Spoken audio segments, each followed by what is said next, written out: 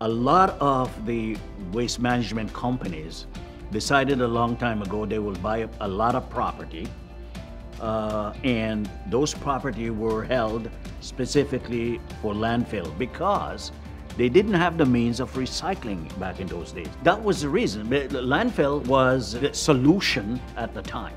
And while the amount of plastic grew to, this present day, the ability to recycle these into usable material was not developed at the same, rate. Well, we got into the game and we recycled lots of number 7 plastics.